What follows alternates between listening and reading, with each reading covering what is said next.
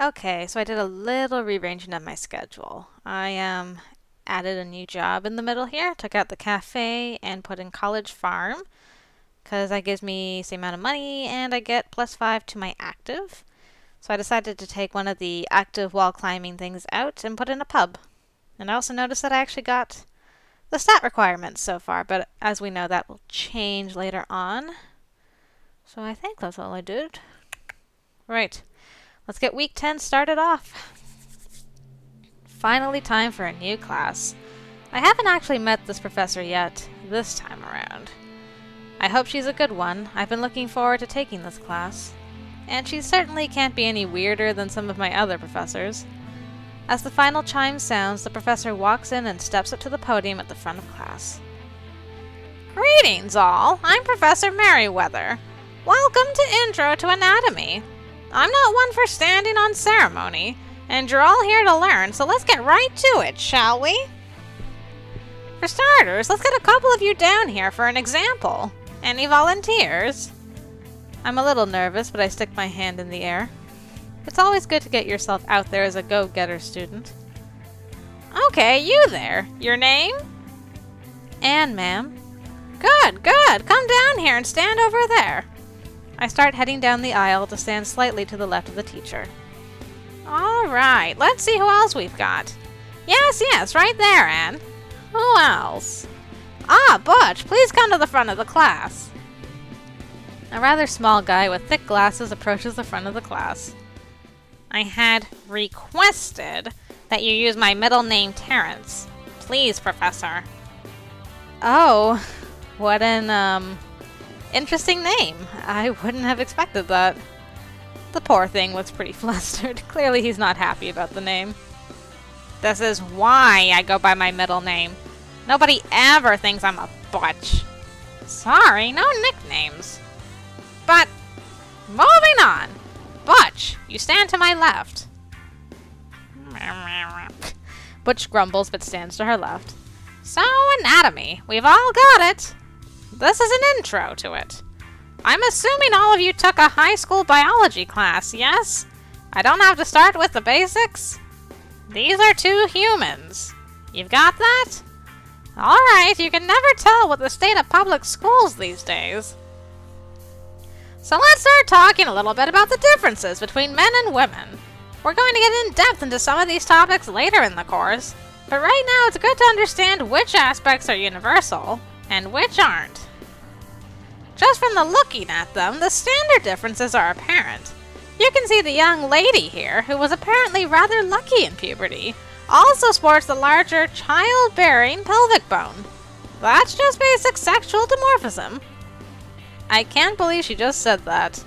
I'm probably blushing pretty badly, but I managed to stay quiet at least.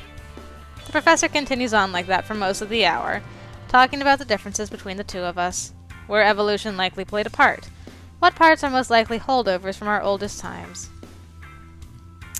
It would probably have been a fascinating lecture if I didn't have to be a living doll for her to point at the whole hour. Finally, she gestures for Butch and me to sit down. We head back to our seats as she finishes up her lecture. When the bell rings, everyone files out a little overwhelmed. Oh, Anne, Butch, come here a moment, would you? Damn, I was almost out, too. Thanks for being my guinea pigs today. It's always nice to have volunteers. Oh, I'm glad to see you stuck to 102, Butch. Yes, well, I need the credits, Professor Merriweather. I hope I can count on you both to volunteer to help me in the future. Yes, Professor Merriweather. Well, I'm always happy to help, Professor. Though, I don't know how comfortable I'll be standing in front of your classes. Especially if you're going to be describing me all the time. Oh, no. Mostly I'll probably be using it to demonstrate muscle movements and such. It's so much easier to understand on a live person. I'm sure you'll be fine. Plus, it means you'll get that much closer to the education. You seem sharp. I think you'll pick things up nicely. Alright, go on. I'll see you next time. As we leave, Butch gives me a shrug and a long-suffering sigh. I know what he means. This is going to be a long quarter. Poor Butch. Don't ask about the filet mignon. It's fine. Alright, I think that's everything off of my reading list for this quarter. The Brain for Dummies, Idiot's Guide to Anatomy, and my big book of the body. Professor Merriweather really doesn't think much of us, does she? Oh well, at least that's all done. Time to head home and get down to reading them, I guess. So then I totally sacked him. I must have set him flying like 40 feet, right? Then he gets up and he's all, "Where's my bed? I think I need a nap." Oh wow, apparently Chad and Isabella are out on the town as well. I can finally do this scene. I've been wondering what's going on with these guys. I have to admit, I'm not sure what exactly she sees in Chad. Maybe this is a chance to find out? Then again, there's no need to be a stalker. Well, in this case, I think we'll make an exception. Oh, screw it. It's not like I don't have business in town. And I'll admit I'd like to see where this goes. I followed them down the street at a good distance, of course. They continue to talk and laugh. I can't really hear most of their conversation, I'm too far back. It's probably just more about football and that sort of thing. She really dolled herself up for this date. Finally, the two of them turn into one of the restaurants here on the main avenue. It's nothing too fancy, just a little Thai place with outdoor seating. I stand down the street a little ways, wondering if I should keep following them this far. I might be straining my credibility a bit if I follow them that far. Oh, Sally. So, is this a private spot or can anyone walk on by? Gah! Oh, Sally, you snuck up on me. Well, you are standing in the middle of the sidewalk. You should just go over. Those guys have really great fried tofu. Oh, yeah, I was, just deciding about that. Well, now you've got my curiosity up. What's going on? Fine, I was following Chad and Isabella. Really? Sheesh, are you that into Isabella you have to follow her around like a puppy? Well, I mean, yeah, I like her a lot, but I didn't mean to follow her around. The opportunity just sort of came up. I mean, I just don't get it with her and Chad. I know what you mean. That doesn't make any sense to me either. His aura is all wrong for her. Plus, I'm pretty sure he's an Aries, and that's definitely a no-no for her. I chuckle a bit at her astrological prowess. Well, come on. You'll never find out what they're up to just standing out here. And like I said, these guys do a great fried tofu. I shrug, grin at Sally, and follow her over to the restaurant.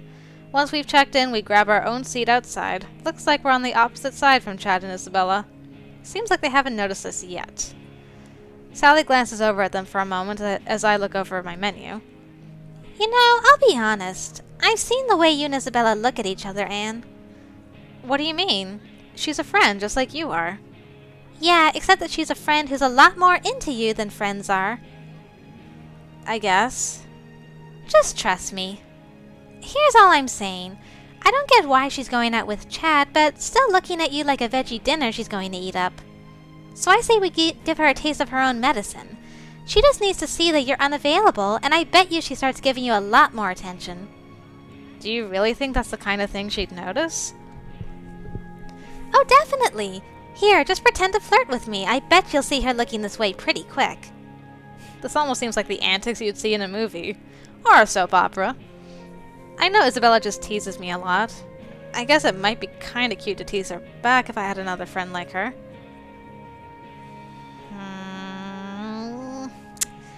I'm gonna save. I'm not 100%.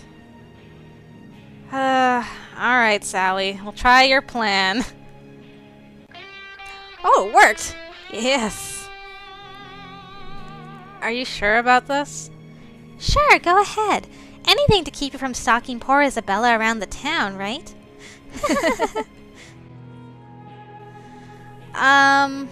Well, okay. I guess I'm not sure what to do. I haven't really thought about getting anybody's attention like this. No big deal. I think I know how to play this.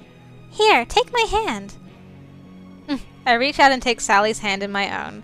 Suddenly, Sally rears back her head and starts laughing raucously, like really loudly. I try to grin, but I just told a really good joke. She reaches her other hand out and starts stroking my arm just above where we're holding hands. Oh, Sally. Don't look over there at all. Just look at me, okay? You can't look over too early or you'll spoil it. Now, let's just talk like normal for a while. We keep holding hands while the waiter brings our food. Finally, we let go to start eating our food. We talk about normal things. Occasionally, Sally laughs loudly again. I'm not being terribly funny, but she's acting really well. I try to smile and play along as well. Finally, as dinner wraps up, she tells me to take a look over at Isabella really quickly. I glance over very quickly. Luckily, Isabella is staring straight at Sally. It almost seems like she's ignoring Chad. It looks like it's working. Great, then here's the pièce de résistance. Sally stretches in her chair, standing up slowly while leaning towards me. She walks quickly over to my side of the table where she grabs me and hugs me closely into her breasts. Oh, Sally! Oh, this was so much fun, Anne. We've got to do this again sometime. I try not to look surprised. Sally was certainly speaking much louder than she needed to. I'm sure half the blog heard that. I'm also trying not to look embarrassed and failing, but I guess that's not necessarily out of place for me. Okay, talk to you later. She waves goodbye to me and then walks away from the restaurant. While I'm watching Sally leave, I hear footsteps behind me. Looks like you had fun.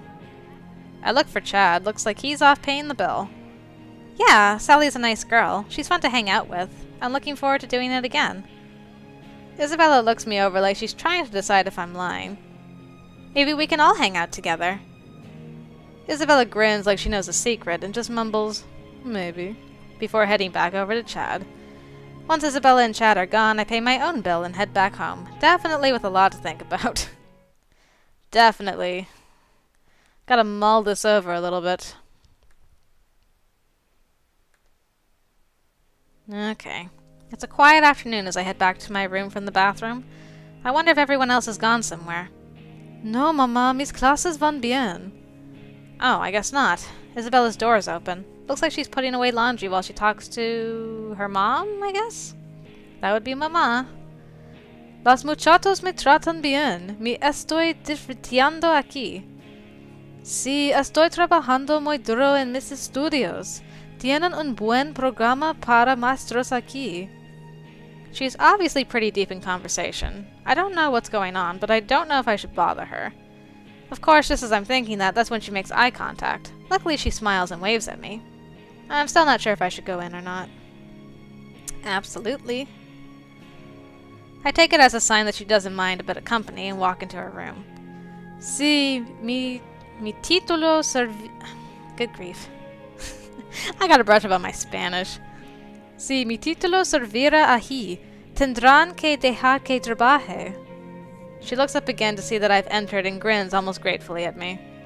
Oh, mis compañeros acaban de regresar. Ya me voy, mamá. Te amo también. Cuídate. Sorry, I didn't mean to interrupt. Oh, don't worry about it, please. You saved me from speaking that awful Spanish isn't awful. My accent is terrible. I really gotta practice my grammar again. Just my mom checking up on me, making sure I'm still studying, that I didn't run away with any strange boys. Or strange girls. So what's up, cutie? Oh, I was just passing by and thought I'd say hi. Not many people around this afternoon. It's true. That's why I'm doing laundry today. Easier to keep Max out of my hair while I put away my underwear. We both snicker as she continues to put her laundry away. Suddenly she holds up a pair of lacy, nearly see-through panties. Case in point. Ooh, I bet these will look fantastic on you. You should try them on. I promise to only leer a little. What? No way. Those are way too lacy for me. I don't think I could wear anything like that. I'd die of embarrassment. What? No way. Come on, with that cute ass in these, oh, you could drive a girl wild. I blush at the compliment, even though I know she's teasing me. She's actually been teasing me for a while now. Hey, Isabella, can I ask you something? Why do you always tease me with this kind of sexy stuff? I'm a tease, baby. It's how I flirt. That's what I'm talking about. Teasing me like you're flirting with me. Have you not put two and two together yet, hun? I am flirting with you. I've been telling you practically since day one, girl. I think you're cute as a button. What? But... But you have a boyfriend. Oh, Chad's fun and all, but he's a fling. I'll stick with him while he's fun. I'm looking forward to eventually sitting down with the right person, but for now I'm just, I heard this once. What was it? Sowing my oats. That's it. But I mean, you have a boyfriend. Why hit on me? You really are sheltered, aren't you, girl? It's called being pansexual. I have to admit, back home we only had the one gay kid in class. Some of the parents in town were angry at him, but he always seemed so nice I could never see the point of not liking him. Still, we didn't really have the same classes, so I almost never ran into him. I did a little bit of research on the terms on the internet at the time.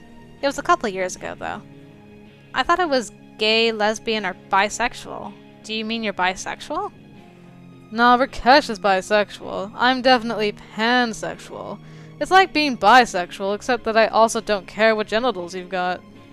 Oh. So I flirt with you, you adorable thing, because I like you. Oh. How long have you known?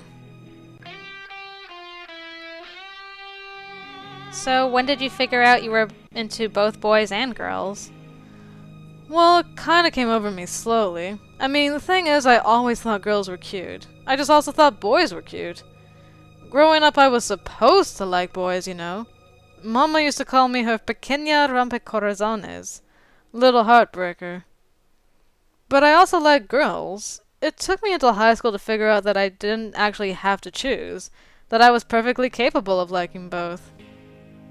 Did you have a girlfriend in high school? Yeah, but I still liked boys, and so did she. It was just kind of an experiment for her. Luckily, she was pretty upfront about it, and since it was a secret relationship, we broke up with no hard feelings. Wow, you sound like you know yourself pretty well. I'm almost a little jealous. Well, you've definitely given me some things to, think about. Oh, hon, I certainly hope so, but don't worry too much about it. There's no need to stress out over it, okay? I've had a few years, yeah, but I haven't got everything figured out yet. Which is why I'm still trying to mess around and have fun while I'm here at college, you know?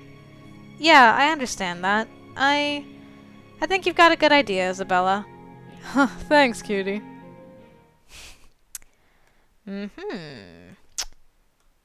So, we find out why she's been teasing us this whole time. Finally figured that out. That's good. Now what to do with this information is the real question. Not much in the way of events, but I mean, they were pretty significant, so there's that.